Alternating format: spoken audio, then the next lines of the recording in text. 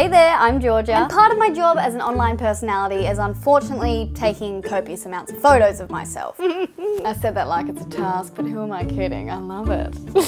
It's just every now and then the bossy ego monster, you know, comes knocking at the door and I open it. Tell them to use the bloody doorbell because that's what it's there for. We live in this world of social media where you crave validation from likes and comments. And it's honestly just quite sad, is what my therapist told me the other day in a session. Some people are addicted to drugs, but I'm addicted to the dopamine hit of this emoji. When it's commented by a woman, if it's commented by a man, it's just not the same. Like, you're a bit of a creep, you know? Like, go away. Like, go give your wife some attention, Darren. I'm sure she doesn't know that you're here. But after years of taking photos for my work and my mum's Facebook, I've noticed different people go about this in different ways. I've also noticed there's reoccurring patterns or unspoken rituals with some of these things. Like girls, for instance, can't have a night out and do an Insta story of the table without everyone reacting as if they've just been shot in the neck with a blow dart. Like what is this shit? And why do we do it whenever a camera is pointed in our direction? I mean, a guy taking a single Instagram story probably makes up for 20% of their whole camera roll. I swear guys just never take photos or videos of anything. Is anyone gonna tell them that this is extremely frustrating? If you've ever been on dating apps, you'll know what I mean. They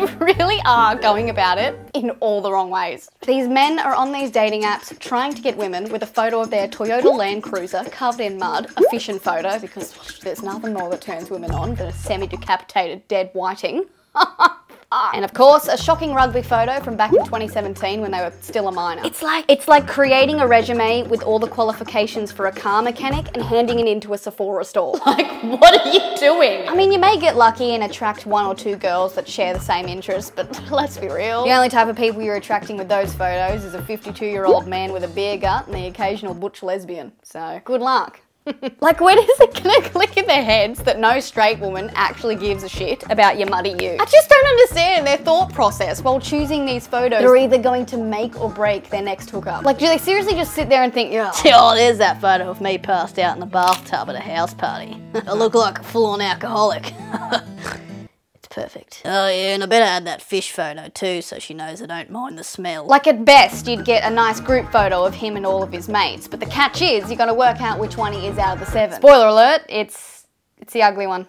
It's the ugly one. But that being said, I feel like everyone deserves an upgrade every now and then. So I've recently discovered this little baby called the Canon PowerShot Pick, and it's honestly just super cool. If you're lazy or just genuinely find framing videos and photos too hard, you should really try this little guy on for size. It literally follows you as you walk, cook, do gymnastics, makeup, anything. It's kind of like your biggest fan. It always makes sure you're the center of attention. I personally like this little guy because it captures unexpected or unplanned moments. Unlike my normal cameras that are just fixed in one spot, sometimes really funny bloopers or unexpected moments that I really wish were in frame just get cut out. But this little guy with its tilting and zooming features always makes sure it captures everything. I honestly believe this should be a staple in upcoming creators' content creation. Or if you're not a content creator and you just want to film a fun weekend with your friends, you just set it up, connect to the app, and you're good to record. So if you want to get better at filming and taking photos, try this little guy on for size. Something I've noticed is that a bloke's photo taking abilities and camera roll just gets lazier and lazier as they get older. My dad is a prime example of this. You do one scroll of his camera roll and oh, would you look at that, we're already back in 2014. It consists solely of Strava screenshots, random news articles and car crashes, street signs he needs to remember, a photo of a wombat shit, a closer photo of the wombat shit just to prove it really is a cube, a work colleague wearing a funny hat because that is prime humor, roadkill, and some landscape photos taken in panorama mode, of course. Whereas I feel like a woman's photo taking abilities peaks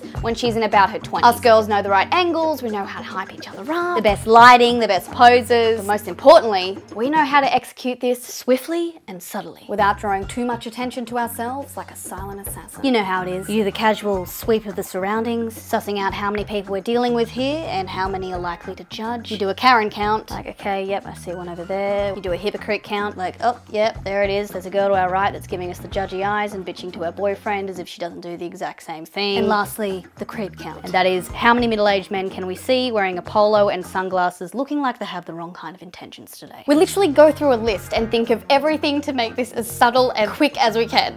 So I was just thinking, at what age does this completely go out the window? My mum is a prime example of this. Like, she will whip that phone out at any given opportunity with no shame and without checking the blind spots. Like, she'll abruptly stretch her arms out, holding the phone in landscape, of course, throwing her head back in an attempt to actually see the screen without her glasses on. You know, knocking over a small child that's just walked past her in the background, drawing all the attention in the world. Then begins the painful process. And it all starts with a pinch and a zoom. You don't need to zoom, just move closer. Just move closer. Then it's the ring finger tap, followed with a, oh, what have I done? Then, after spending 10 minutes trying to work out how to turn the flash on, she'll take a photo, but doesn't wait for the second flash. And by the time we've taken one photo, we've got everyone's attention within a 30-meter radius, and we've all aged about a day. So unnecessarily frustrating. Look, I say that, but that's probably gonna be me in 30 years, so really.